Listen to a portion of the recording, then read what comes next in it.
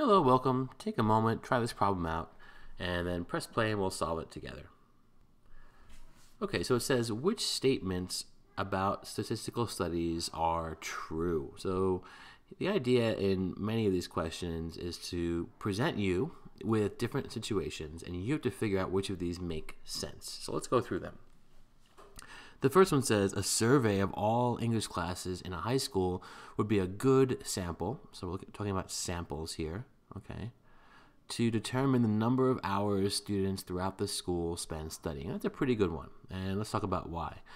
That's pretty good because most students have to take some type of English class, right? This is generally a requirement. And because it's a requirement, you get all types of students from different backgrounds and different interests in the classroom taking in this class. So it's somewhat random, it's somewhat diverse of a sample, and representative of that high school. Not of all high schools, but at least that high school, right?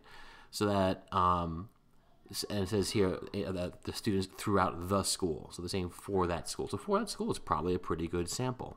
You can't test everyone, right? Let's just take a look, right? Pretend we have everyone, too many people.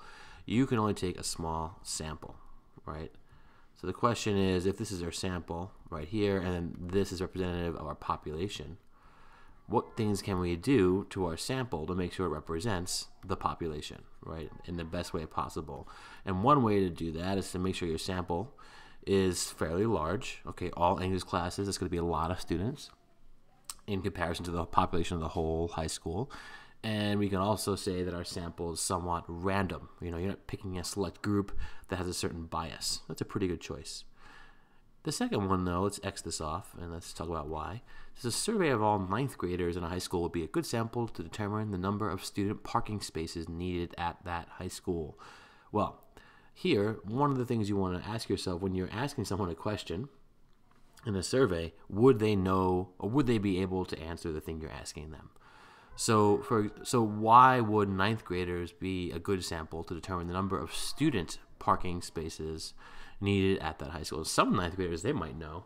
Right? Maybe they have an older sibling who drives, or they talked about it. That's possible.